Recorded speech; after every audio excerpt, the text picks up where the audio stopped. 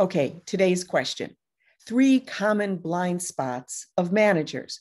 Well, here's number 1, hiring bias. And by that, I mean, when we hire someone, we sometimes give them a lot of slack. We put our name behind them. We look for the good in what they do. We may be hesitant to criticize them.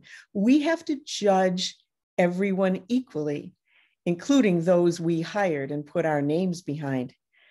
Number 2, another blind spot is that you may not realize how you dominate a conversation. If the leader speaks first, it sets the tone for everyone else. People may hold back their thoughts. So be careful. Maybe you should hold back a little bit in a meeting before you tell people what you think so that they can tell you what they think. Blind spot number 3, your approach to conflict. Sometimes your evil twin shows up.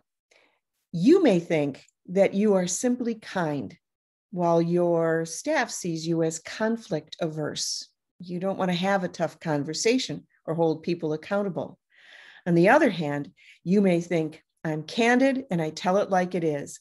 And what people are seeing isn't candor or brutal honesty. They see brutality. So be aware of your blind spots because each and every one of them affect your credibility as a leader.